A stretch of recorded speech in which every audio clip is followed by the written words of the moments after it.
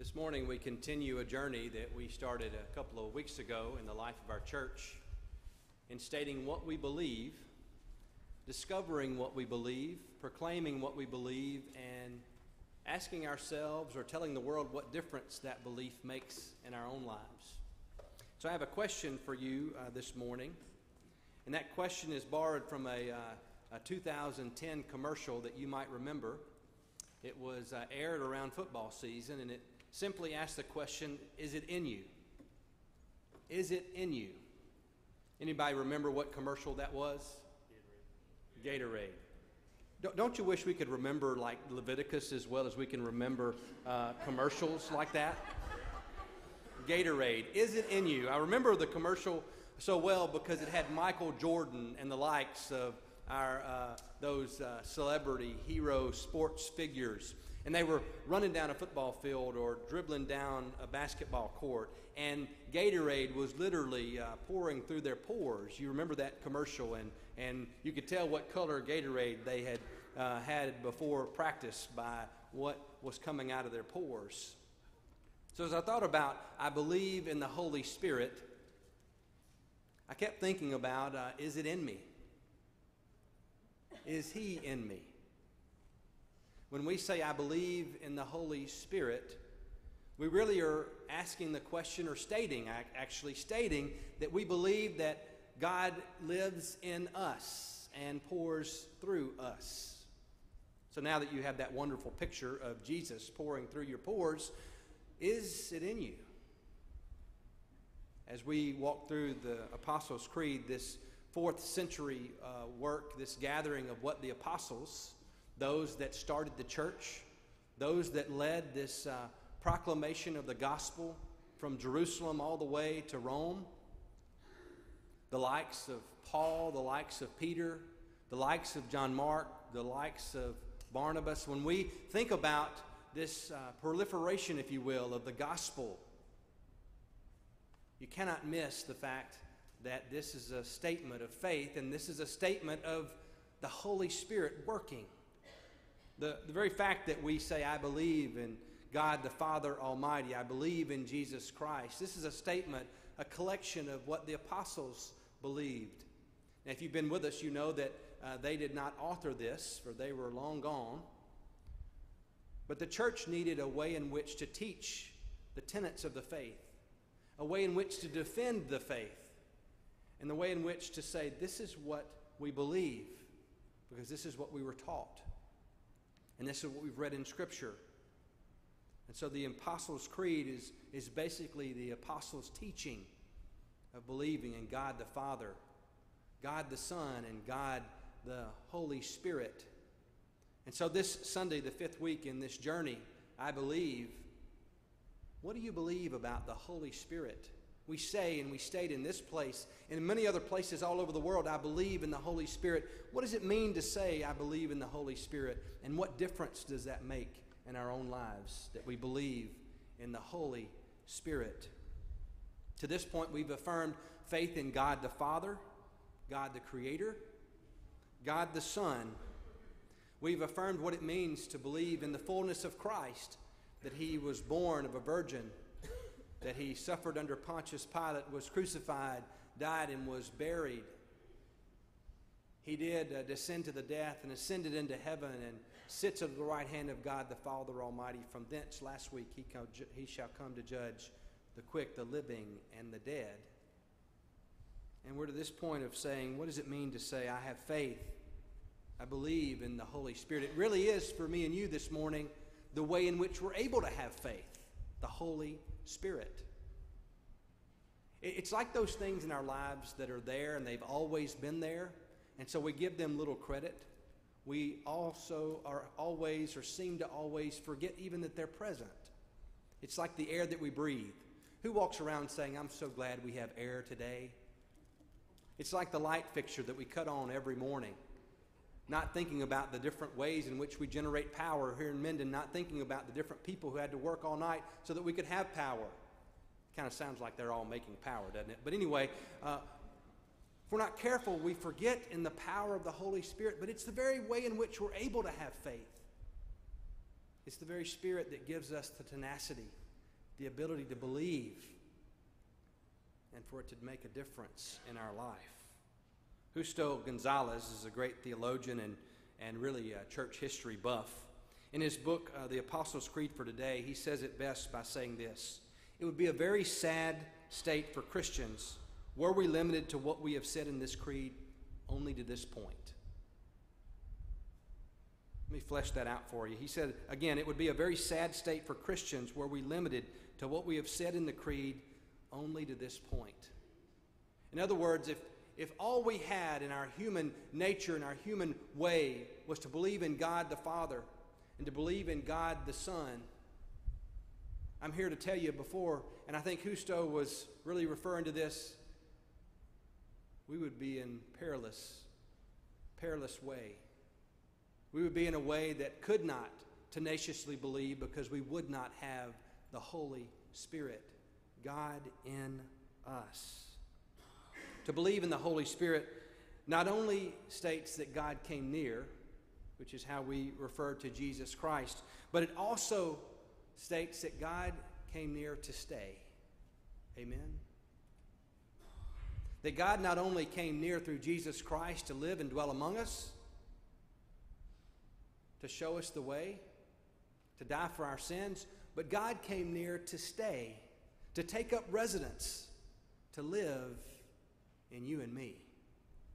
And that's a mighty statement. Think about the places that you've visited before. Think about the neighbors and friends that you've visited before. Maybe the vacations that you took that along the way you went and saw Aunt Myrtle and Uncle Jim. And think about how you were so excited to arrive there at their house, and then think about how excited you were to leave their house. Oh, what a difference it is to move in and take up residence. It makes me think about my college roommate. My college roommate, we knew each other in high school. We were from different towns, and we were very excited to live together in that West LaVille dormitory on LSU's campus. By the way, the only unair-conditioned dorm on campus at the time. What was I thinking? I think about it, reminds me of how we were so excited to live together until we began to live together. And we realized that 10 feet from his bed to my bed was just not enough space. We began to know one another. Needless to say, we did not live together the next year. But God, who is rich in mercy, through the power of the Holy Spirit, has chosen to live in you, has chosen to live in me, to take up residence. Proclaiming, I believe in the Holy Spirit, proclaims that God wants to live in you and He wants to live in me. And not only does He want to dwell in you and dwell in me, but He wants to make a difference through you and through me. John 14 tells us of this, the promise of the Holy Spirit. If you have your Bibles, I encourage you to take out that Bible, or if you have a phone that has a Bible app on it, take that app out and turn to John chapter 14. This passage of Scripture comes to us as Jesus has celebrated the Lord's Supper, the Last Supper. Preparations have been made, and the feast has been partaken of. Jesus has already stood up and tied a towel around his waist and took a basin of water and washed the disciples' feet. So we know that in Holy Week, this is Thursday night. We know that He's only hours away from giving His life for us, laying down His life for us. And I think the context for us this morning as we look at I believe in the Holy Spirit is to know that the disciples' hearts were heavy. And they would grow more heavy as the night went on and into the morning, Good Friday. Jesus starts this chapter with, do not let your hearts be troubled. Trust in God, trust also in me. Then we turn to verse 15. Jesus says this, if you love me, you will obey what I command. And I will ask the Father, and He will give you another counselor to be with you forever, the Holy Spirit, the Spirit of truth. The world cannot accept Him because it neither sees Him nor knows Him. But you know Him, for He lives with you and will be in you. Just to stop there, you need to know that he's speaking with his disciples. And when he looks in their eyes and says, "For you know him," it's because they knew Jesus. Because for the last 3 years of their life, 2.5 years of their life, they had followed this teacher. And they had seen miraculous acts of service, of humility, of bravery, of patience. But you know him, Jesus says, for he lives with you and will be in you. Jesus says this statement of hope, "I will not leave you orphaned. I will come to you. Before long, the world will no longer see me, but you will see me. Because I live, you also will live. On that day, you will realize that I am in the Father, and you are in me, and I am in you. Whoever has my commands and obeys them, he is the one who loves me. He who loves me will be loved by my Father, and I too will love him and show myself to him." And then the verse 25, "All this I have spoken while still with you. But the Counselor, the Holy Spirit, whom the Father will send in my name, will teach you all things and will remind you of everything I have said to you. Peace I leave with you. My peace I give to you. I do not give to you as the world gives. Do not let your hearts be troubled. Do not let them be afraid." This is the word of God for the people of God. Thanks be to God. Amen. So is it in you? Is he in you? To proclaim that you believe in the Holy Spirit proclaims that yes, he is in you. And the difference that it makes is all the difference in the world, brothers and sisters. The fact that we have God to live and dwell among us is a game changer. You'll have to forgive me over the next weeks and months. I am a lover of football, and so I am ecstatic. Someone asked me if I was more excited about LSU football or my son Blake, and I just kind of went silent for a second. I'm so excited about Blake. But I'm really excited about LSU football too. But it's a game changer. The Holy Spirit is a game changer. For us to believe in God the Father and believe in Jesus Christ is powerful. It makes a difference in our life because of what has been done and what God is doing.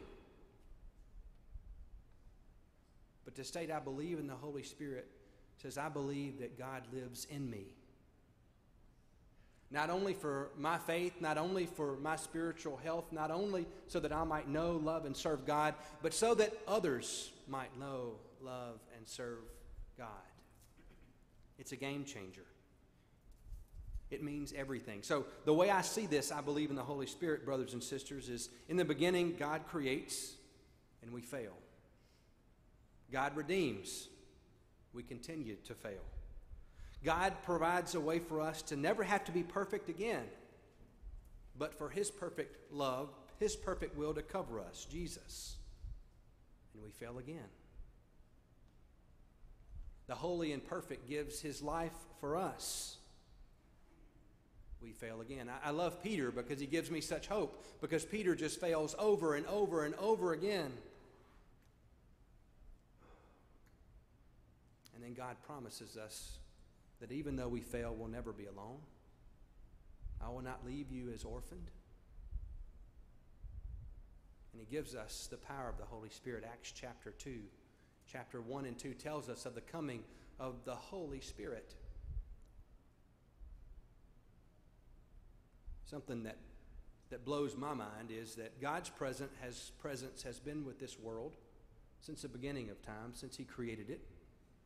God's presence in the garden, he was fully known by Adam and Eve. Because of the fall of man, Eden was closed altogether. We were cast out into this world, and God's presence was made known through different voices. God's presence was made known in the tabernacle, the Holy of Holies. The Ark of the Covenant was the home of God's presence for centuries, Old Testament language. And then Jesus came. And God's presence was here with us, right? Through Jesus. For 30 or so years, God's presence fully revealed in Jesus, especially in his last 3 years of his life. Jesus died for our sins, rose, seated at the right hand of the Father. Where's God's presence now? I believe in the Holy Spirit means God's presence is here now because of you and me. Because He has chosen to take up residence in you and me. That is mind-blowing to me. That is a game changer. That makes all the difference in the world. If you follow that out and you go ahead with that thought process, God's presence is in this world through me and you, through Christians, through followers of Christ. What happens if God's presence is not fully lived out by me and you? Then God's presence is not really present here now. Wow. I believe in the Holy Spirit. I believe in the Holy Spirit means God's presence is here because we are here. Make no matter about it, God can do anything He wants. Okay? God's Spirit can be poured out in any way, form, or fashion. Yet He's chosen us to pour out His Spirit on this world. It's a humble opportunity. And to say, I believe in the Holy Spirit says, I believe that God wants to take up residence in me and in followers of Christ so that others might know Him. When I think about the Holy Spirit, I think about the words in Hebrew and in Greek. You have to go to seminary sometimes to kind of think that way. I never thought I would think about Hebrew and Greek, but you go to seminary and they just kind of tattoo it on you, although I don't have any tattoos. I feel like I do. The Holy Spirit in Hebrew is ruach, R-U-A-C-H, ruach. I wish I could say it like a Hebrew, a Jew. Ruach. It means breath. It means wind. We've had the Holy Spirit present in God's Word since the beginning of time. You remember whenever He created humanity, He breathed into them the breath of life. Ruach. I believe in the Holy Spirit states, I believe in life. And I believe that God breathes life into us. The Greek word for spirit is pneuma. P-N-E-U-M-A. Pneuma. It means the same, wind or breath. John chapter 20, after His crucifixion and resurrection, in the way in which He presented Himself back to the disciples, it says, peace be with you. As the Father has sent me, I am sending you. And with that, He breathed pneuma. He breathed on them and said, receive the Holy Spirit. Stating, I believe in the Holy Spirit is to say that the Spirit brings life. God brings life. That life on this earth, existence on this earth, is not life without the power of the Holy Spirit living in you. Amen? John chapter 10, verse 10. The thief comes to steal, kill, and destroy. I have come, Jesus said, so that you might have life and have it abundantly. That's a life filled with the Spirit. That's a life in the Spirit. To say, I believe in the Holy Spirit says, I believe that God's Spirit brings life. Is it in you? Is God's Spirit in you? Some people have a problem with the Trinity. We're proclaiming the Trinity fully today. I believe in God the Father. Several weeks ago, I believe in Jesus Christ, and now I believe in the Holy Spirit. Numerous people say, how does that work? How do you have God three in one? The best way I know to explain humbly the Father, Son, and Holy Spirit, God's presence, three in one, is the idea of H2O. What is H2O? Water.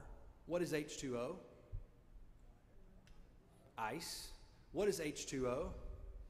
Steam. So water or H2O can present itself in three different ways, right? You break ice down, what do you have? H2O. You break water down, what do you have? H2O. You break steam, what do you have? H2O, the Trinity. The same component, the same makeup, presented in different ways. The Father, the Son, and the Holy Spirit. To say, I believe in the Holy Spirit is to say that we believe that God's Spirit brings life. Is it in you? Is He in you? Secondly, to say, I believe in the Holy Spirit means that we believe that God brings power. That God brings power through bringing and filling us with the Holy Spirit. John 14 goes on to say, just believe that I am in the Father and the Father is in me, or at least believe because of the work you have seen me do, Jesus says. And then he says this, I tell you the truth. Anyone who believes in me will do the same works I have done, and even greater works, because I am going to be with the Father. You can ask anything in my name, and I will do it, so that the Son can bring glory to the Father. Yes, ask me for anything in my name, and I will do it. I believe in the Holy Spirit proclaims that I believe that the Spirit brings life. And I believe in the Holy Spirit proclaims, I believe the Spirit brings power. And Jesus says that we will do greater things than he had done. That's one of those things that when you read the Bible, you go, yeah, right. That we will do greater things than Jesus has done. And I believe it because I believe when the Spirit comes, there is power. There is power. Power to resist temptation. Power to reconcile. Power to dispel darkness. Power to run with perseverance, Hebrews says, the race marked out for us. I believe in the Holy Spirit. It means God dwells in me. God brings to me life, and God brings to me power.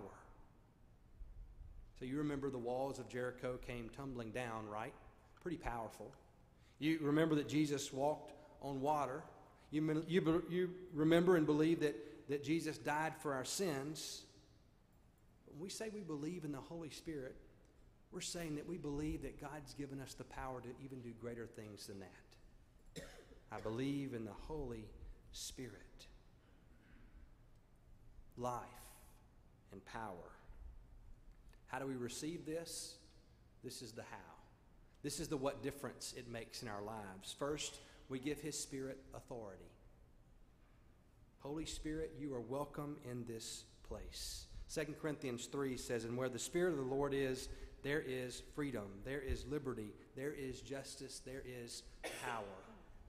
In order for us to allow this to make a huge difference in our life, we have to give the Spirit authority and say, Holy Spirit, you're welcome in this place. And in order for us to experience power in the Holy Spirit, we have to give him authority and let go of our worldly desires. I believe in the Holy Spirit brings life and brings power, and we invite that in our life when we give it authority and we let go of other passions and desires. A number of years ago, I was looking for a way to communicate what it means to let go of worldly passions and desires. And I came across this story of monkeys in Africa. Now raise your hand if you thought coming to the sermon today you were going to hear about monkeys in Africa.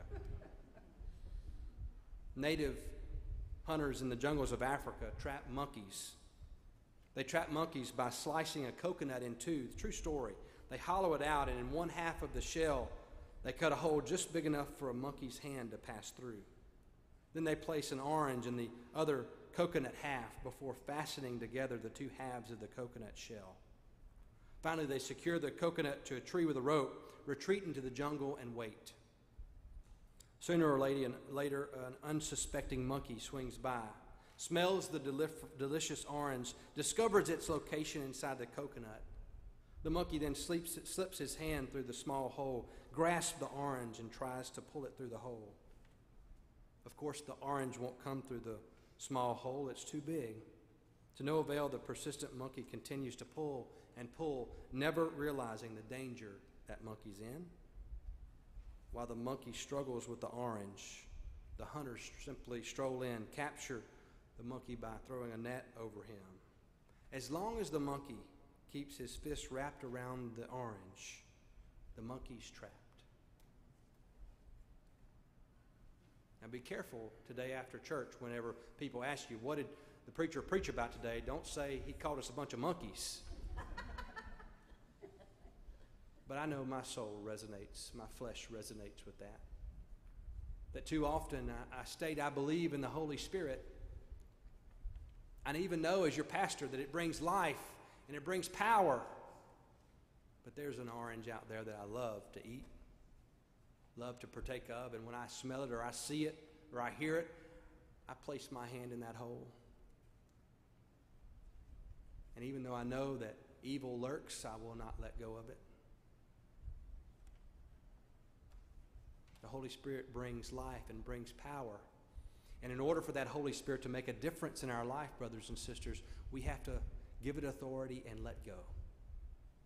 Let go of the things that take the place of the Spirit in our own lives. The beauty of His Spirit is He will not force it upon us. You remember at the crucifixion of Jesus, there were two thieves to each side. One chose to acknowledge Him, and He let him. One chose to berate Him and dishonor Him, and He let him. And He'll let us keep our hand in that coconut shell wrapped around our sinful desire. But He's also there to welcome us home when we let go. There's a song that we sing in our hymnal. It's number 354. I want you to turn to 354 in your hymnal.